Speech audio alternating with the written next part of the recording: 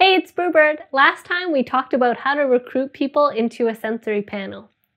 But how do we conduct a sensory panel and make sure everyone follows good sensory panel practices? I mean, what are good sensory panel practices anyway? And why are they so important? Let's play a quick game to find out.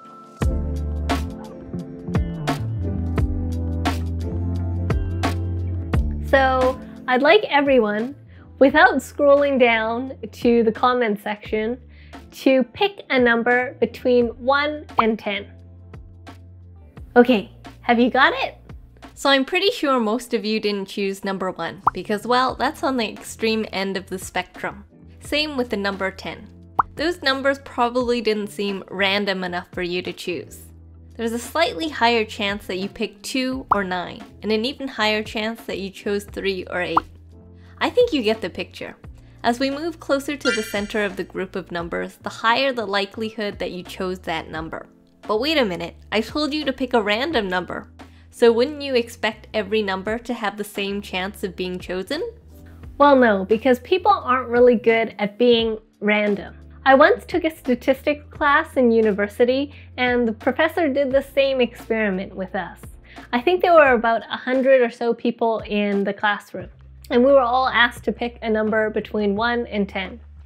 And the majority of people ended up choosing numbers that were in the middle. If you were to do this experiment with even more people, say 1 million people, and put all the data into a chart and then make a graph from it, I think it would probably look like a bell curve. So you can see here on the bottom all the numbers on the x-axis, and on the y-axis the number of people who chose that number. This experiment shows that we all have biases that we aren't aware of. So that's why when we run a sensory panel, we want to try our best to eliminate these biases through following good sensory practices.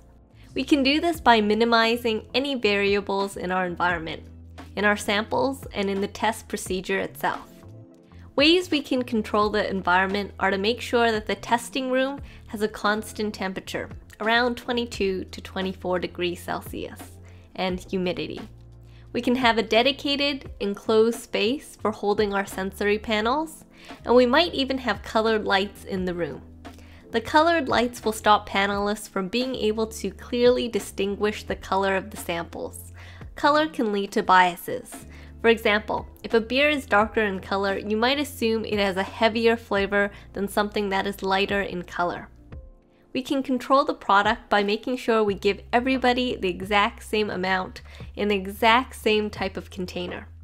Typically, you want to avoid serving samples in wood, since wood is porous and can absorb water and oil. The best materials to store and prepare and serve in are stainless steel, glass, or glazed china. Plastic can be used too, but only if the samples are held in it for less than 10 minutes. We're really trying to minimize any differences in our sensory evaluation tests and remove anything that we might think will be a problem, so that there's no bias in our panelists. I actually once heard a story where someone was on a tasting panel at a beer competition, and they were sampling a whole bunch of different beers. And one of the panelists kept thinking, oh, so many of these beers smell woody, and he didn't know why. And then he realized that he was using a wooden pencil to take notes about all the different samples.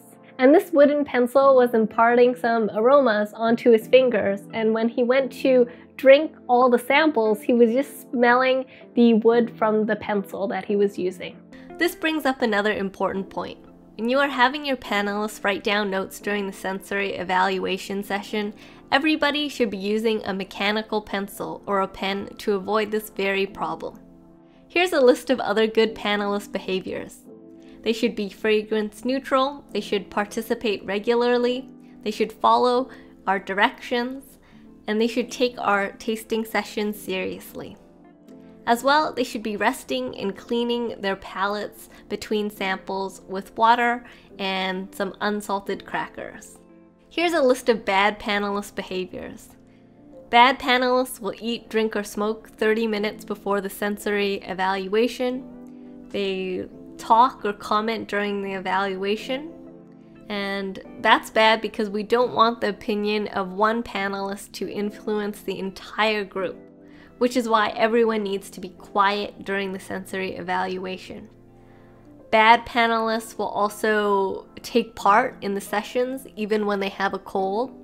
We never want someone who has a cold to take part in our session because their ability to taste and smell aromas are compromised. We don't want panelists to share samples, and we definitely don't want panelists to wear perfume or cologne because that will impact how they're tasting and smelling the products.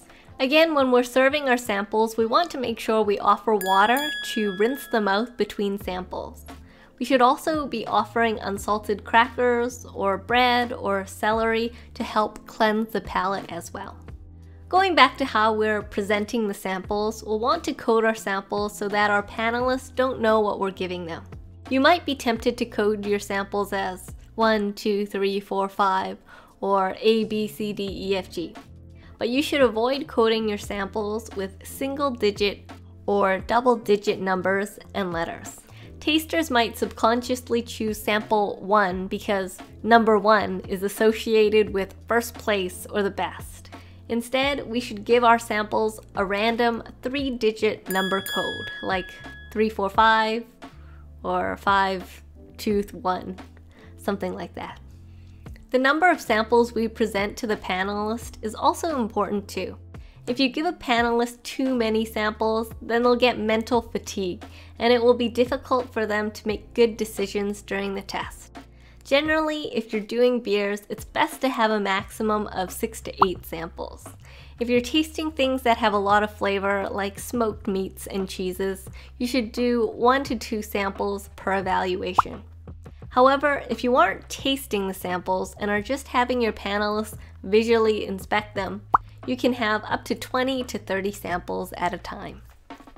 Other things we want to try and keep the same are the serving temperature of our product. For a sensory evaluation of beer, we want the temperature to be 10 to 12 degrees Celsius, which is slightly warmer than normal serving temperatures, and this is so we can really get a fuller aroma of the beer. Ideally, we want to serve the beer in dark glasses in a room with red light so that we can't tell the color of the beer, unless that's something we want the panelists to assess. And we want to make sure we're pouring out the samples of beer in the same way to avoid foam differences and volume differences in our samples. We can see that good sensory panel practices are all about removing anything that might bias a panelist's opinion. We want to keep everything as neutral as possible. Next time, we're going to discuss the different types of sensory evaluation tests that exist and in which situations we'd want to use each kind of test. In the meantime, please support the channel by giving this video a thumbs up, leaving a comment down below, and hitting that subscribe button for more distilling, drinks, and brewing videos. This is Brewbird, sending good vibes your way. I'll see you next time!